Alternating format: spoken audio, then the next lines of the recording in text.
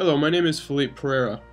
My thesis is titled Retrofitting the City, an Exploration of Agricultural Growth in the Urban Environment.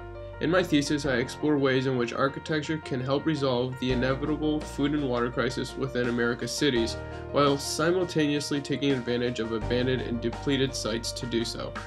Essentially, I'm asking how can we go from this to this.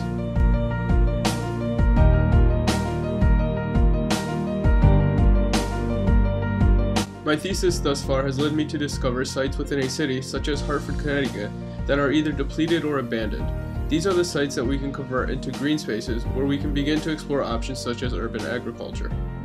These sites will become self-sustaining in the sense that they will provide for those within a certain distance. Ultimately, however, I hope to develop a system of movement between the multiple sites that reflects the intent of my work. As science and nature dictate, living plant organisms need three critical elements to survive: sunlight, water, and air, all of which are plentiful in the urban environment. Having this information, we can begin to experiment what methods will render the best results for plant growth in the urban environment. On the left is a typical planter, on the right is a wall-hung pot system. Although they are two different concepts, they relate very similarly in terms of function and properties.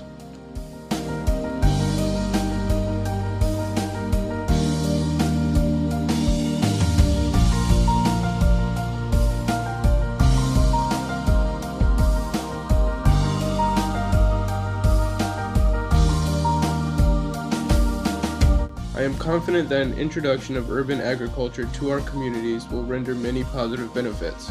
However, it is not possible to quantify every aspect, and I welcome this challenge to design and impact the immeasurable. Thank you.